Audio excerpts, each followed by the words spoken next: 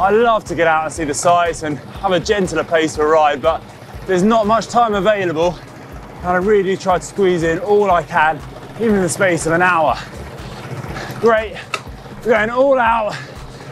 Cross training is a great way to stay fit and work your body in different ways. And it'll also keep you mentally fresh too. You don't need to always ride your bike in order to boost your fitness. And of course, if you do miss your beloved bicycle, well, you could always take it with you when you try out different sports.